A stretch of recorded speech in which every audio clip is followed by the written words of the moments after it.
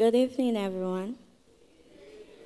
My name is Alexis, and I am a member of the Digital Artisan here at the Brooklyn Museum.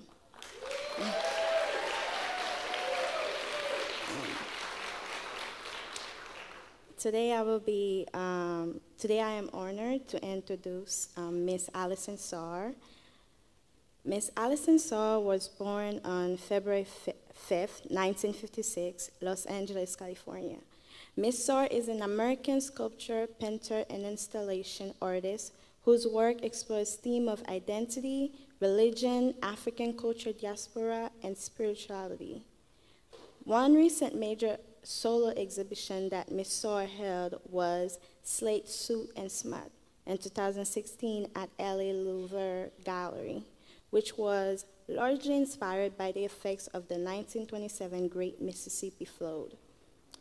One thing that inspires me about Miss Saar's work is that all of her art is connected to the African diaspora and feminism. One artwork that I love is the Cotton Eater, which is the head, 2013.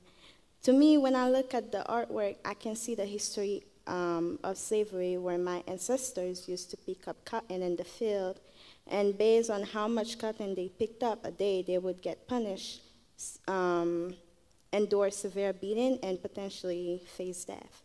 So when the masters cut a slave head, then instead of throwing out blood, he throws out cotton, because in my eyes, the slaves were treated as if they were not human beings, but tools. I want to say thank you very much to Miss Alison Saar for keeping our history alive. Without further ado, ladies and gentlemen, please join your hands together for Miss Alison Saar. Thank you so much for that wonderful introduction. And thank you to all of the digital artisans. You guys have been amazing.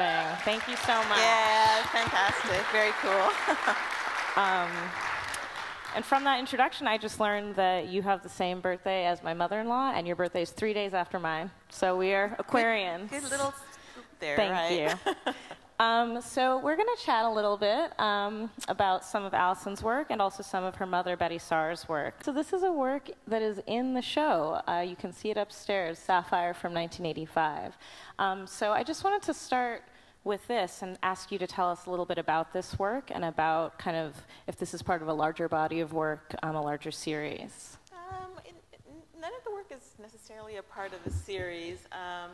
You know, I did this piece, and it's kind of, you know, this is actually an interactive piece.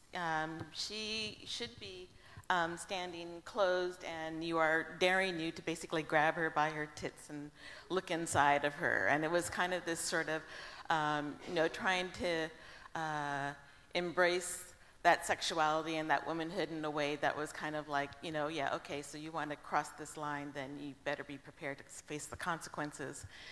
And so the stuff inside of it, you know, was just stuff that I gathered on, you know, kind of just roaming the streets in New York City, anything that was red and anything that kind of felt to me that had some sort of power and fire. So it was about power and passion and the strength that comes with that. So. So you made this piece while you were living here in New York? Yeah, I moved back to Los Angeles in '95. So I was here '82 to '95. So. Okay. And something, so when this first came to the museum, it was upstairs in conservation, which is always an amazing thing for us to see them kind of in that moment. And something that really stands out, both seeing it there, but also in the exhibition, is the wood, and you working with wood, which is not something that we see that often. So can you just talk very quickly about the materials and your process? Yeah, well, the materials are, you know, I think maybe it's interesting being an artist and not being a sculptor and not having taken any sculpture classes. You know, is really kind of like just trying to make it out of whatever I had on hand. And actually, it was a challenge living in New York initially, working with wood. I would kind of like go through Central Park and gather twigs and get on the subway, and everyone would just like leave the subway car and we sit next to the crazy lady with a bundle of sticks on her back. And so, you know, I had to kind of adapt the materials. And in '83 and '84, I was at the Studio Museum. which was, kudos out to the Studio Museum for providing so many young artists with the opportunity to work. And so some of that was where the ceiling tin started coming in. And so again, it was just materials that I would glean, on the way to the studio and on the way back and just roaming the streets. And then I guess, my tool of choice is a chainsaw, so that's my... Okay, we heard it here first. That's amazing. Well, the next thing we have, I want to take it a little bit, several decades back.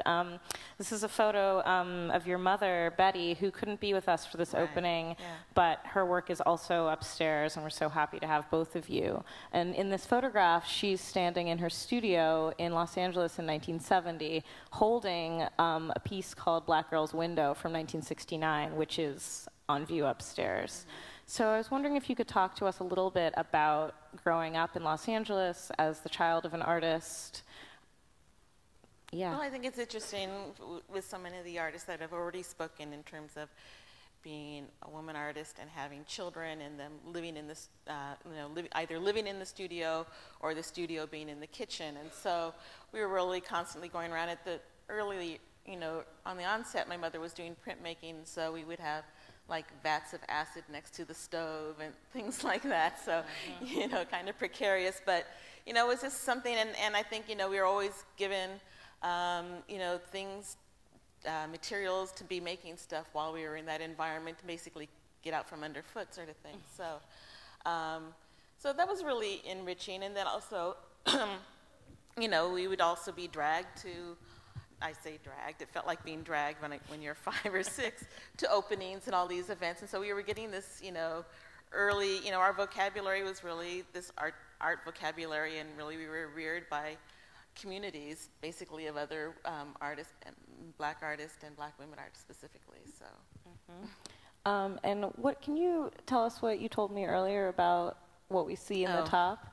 Yeah, I'm represented in there. That little pigtail drawing is one of those, like kindergarten silhouette drawings that you do. So, so that's your silhouette as a child. Yes, right.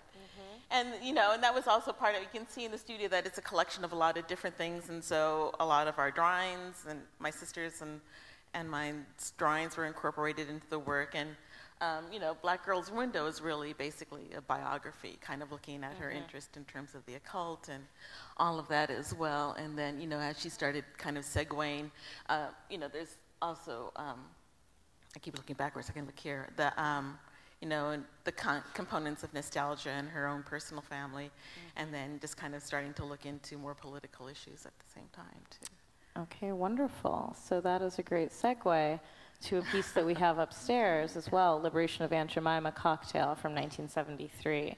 And so this is a part of a series, a larger series, Liberation of Aunt Jemima, that combines the Black Power iconography. You can see the fist there on the, your right. And on the front, the Aunt Jemima figure in a wine bottle turned into a cocktail. So do you see a relationship, and I'm sure you get this question all the time, you can skip it if you do. No. But what do you see as the relationship, or how do you think about between your work and your mother's work, or just is there one, whether, not necessarily in relation to this, just in general? Well, I mean, I obviously, gleaned a lot from just being in that environment and coming up. And I feel, for my generation, we all owe a great deal of thanks, and we're indebted to artists of my mother's generation, Faith, and everyone else that, I feel they kind of paved that road for us to kind of step onto the stage. And in some ways, I myself felt that maybe I didn't need to kind of fight that same fight. And I remember sometime like in the mid-'80s, I got a call from Lucy Lepard saying, we're doing this show called Art and Politics. And I'm like, oh, you've got the wrong number. You've got the wrong Saar. And I was like, you need to talk to my mom. And she's, no. I'm talking about your work. And so, I guess because I didn't have hand grenades and hip-slinging mammies with Uzis and stuff like that, I felt that, maybe my work was less political. But then, just in telling our own personal stories, it becomes political in terms of being honest and maybe not quite as fierce as my other, but still trying to be fierce in my own right. I don't know. I mean, I think this is pretty fierce. It is. Okay. And I think this is, yes, both incredibly fierce. I'm so glad that you shared that information about the actually, I'm sorry, it's a museum. We can't allow people to, to open and close it. But I love that, knowing that, and I love that that's part of the motivation for the piece. Also, when she's closed, because she's got those little reflectors, her nipples light up, so. Her nipples right up. And I think, you know, you can't escape the kind of politics and the real kind of strident critique of women's bodies and their position in the world. So, you know, maybe no guns. But so the last thing I wanted to talk about very quickly is this flyer from a festival called the New Faces, New Voices, New Visions, which took place at Aaron Davis Hall in 1991. So this is, you see Alva Rogers here, and Alva Rogers is sitting right here. Okay. And this was a performance festival, as I said, that took place in 1991 with 2 different performances relating to the Rodeo Caledonia High Fidelity Performance Theater Collective that we will hear about in a later panel. But Alison, I was looking at this in the gallery and I saw, and I've looked at this 1,000 times in the last however many months, and it popped out to me, visuals, Alison Saar. I was like, oh, great. So I just was very curious very quickly to hear about just your time in New York and your time in the 80s and your kind of intersections with some of the other artists in the show who are of the younger generation. Right. And in some ways I kind of felt, you know, maybe in you know, because that my mother was so entrenched in Los Angeles in terms of, you know, like the scene there was really like Gallery 32 with Suzanne Jackson, and we had Simela Lewis and all these other things. And it was just a really cohesive group of women artists. And when I came here, I didn't kind of immediately fall into that. So I kind of felt a little like, you know, without my ballast in a weird sort of way. And but eventually it really came about really just kind of looking at other people in the arts, working with musicians like Alva and Butch Morris and poets and stuff like that. So that's kind of where I found my footing and found my community with that. And then later on some other organizations that were maybe more active. But I just loved that it was, you know, just a rich opportunity to kind of expand in that. And I didn't get, maybe I didn't really see that intersection with the music and theater so much in Los Angeles. It was very specifically the artist too. So when you went back to LA, you didn't see that, or because you, I'm sure, were back. When and I went forth back to LA, you know, you go back to LA and you've got 2 kids, and you know, I just never found that group again. I never found that sort of community again, which is kind of sad. But and now it's interesting because I'm starting to reach out again to writers and other people and trying to get that back together. Now my kids are out of my hair and sort of things, you know, try to keep that. 5 minutes. No, I don't know. I can't read. Okay. Excellent. Well, thank you. I actually think that is, we're good. Well, just tell me, yes, please go. I really wanted, actually, can you hang on 1 second? I left something in my purse that I wanted to read today. And one second. Yes, we can wait. Go. See, look. You know, it of course kind of talks about the timeliness of this exhibition. And trying to do my homework a little bit last night to kind of make sure I had dates and things straight for this conversation. I looked at a video of my mother talking about the liberation of Aunt Jemima, and her talking about, you know, well, you know, I'm not for violence, but, you know, this was the only way that I really felt that my voice could be heard by, you know, putting these hand grenades in Aunt Jemima's hands. And so, you know, being a glutton for punishment, I decided to scroll down to the comments. And, right, everyone's like, oh, don't do that, right? And so one of them was, you black folk make babies like Aunt Jemima makes biscuits. And I'm like, whoa. And I like, well, you know, and I looked at the date, and that was from 2016. And so it's a really important time for this show to be here. I think it's really important for so many, I don't know, I love going to these marches and seeing, you know, babies with placards and stuff like that. And we all need to step that up. I'm getting emotional. Step back up to the plate. The game ain't over yet. But at any rate, thank you all so much, and thank you for the show.